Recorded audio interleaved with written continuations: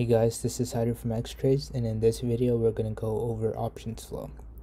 So we have this tool here on our Xtrades app. So I'm currently on the website using my laptop, but if you go to the left here and then you click on options flow, you'll be able to see the options flow for the current day, and you can also see historical flow as well. But we'll just go over the basics here. So let's start off with the flow sentiment. So the flow sentiment is how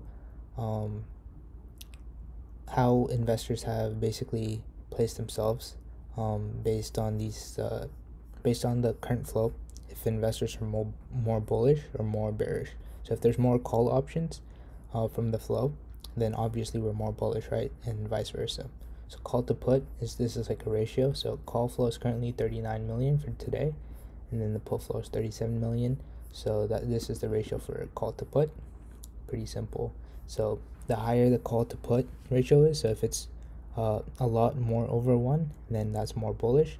If it's a lot less, if it's like 0.2, so way farther away from 1, then it's more bearish. So that's pretty simple, right? So call flow, put flow, call to put ratio, and then flow sentiment. So these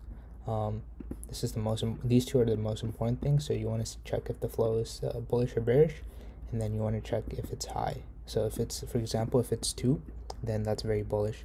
If it's 0, that's very bearish. But yeah, that's that. And now we'll take a look at the actual flow itself. So we got date, time, so date of when this flow came in, the time of the flow, the ticker, the expiration date. So these are all options. So these are the expiration date of the option place that these people bought. And then strikes. So this is the strike. So this is just the option contract. If it's a call or put, strike, expiration date, and then the spot is where they bought that option in terms of like stock price. And then type. There's a couple different types, but learning all the different types of flow is a little bit complicated, but from what I know, sweeps are the most important ones. Sweeps are more significant because they happen more aggressively compared to trade flows. But yeah, just know that you should give sweep more significance compared to trade flows. But that's that. And then premium, so this is how much the total cost of the trade was. So someone today bought 1.52 million of IMW puts at 166 price, and the expiration date is 1/19/24. So that's basically how you should read it. And then there's also open interest, volume, and execution. So if you ever see above ask, that's also another bullish sign. That means someone is very aggressive and they want to get in ASAP.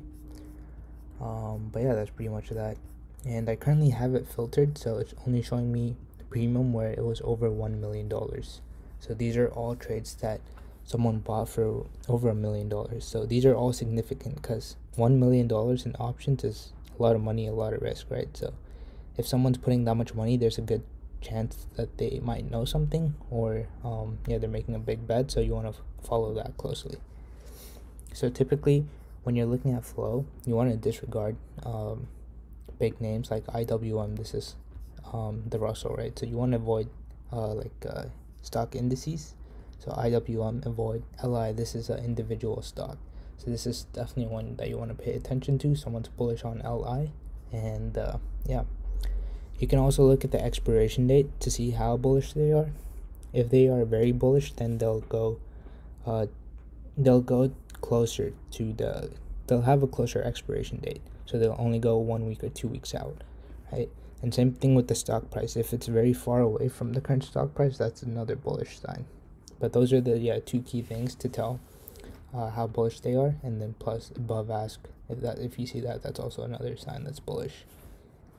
But yeah, most of these typically are like indices like IWM or XLE, SMH, SOXX. These are usually indices, but there's also some individual names, right? Like Amazon, Coca-Cola. So you want to be paying attention to those. Google, Square, things like that.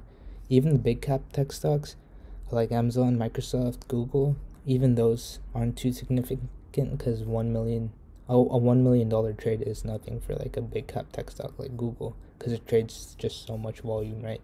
So you want to be paying attention to like the smaller names, like AMD.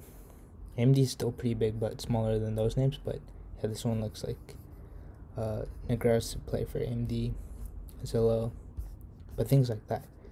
And then we also have a bunch of different filters. So if you want to look at calls or puts, yeah, and then the expiration date range, how much premiums. I currently set it to 1 million or above because those are like the big plays, right? I want to be focusing on the big plays, and yeah, that's basically why I put that filter. And then the contract price, minimum stock price, things like that. And then we also have dark pool. So these are these are all options, right? Dark pool is basically the same exact thing, but for stocks. So like shares. So someone bought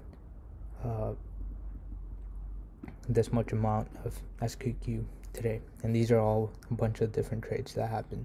So 1.84 million on APO today, 5.25 million on ON today, right? So these are big trades, and this is another thing that you want to be paying attention to. If you see big trades like a couple million, like this one too, then that's definitely a sign that something's going on there, right?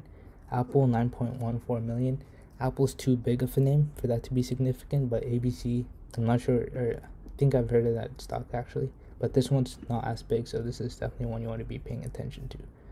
NKLA, this is a really small cap name now. This one's definitely one that you want to be paying attention to.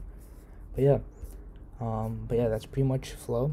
So again, dark pool is the same thing, but just for stocks or shares, and then this is for options. But yeah, I hope this video has been helpful. Thank you guys for listening.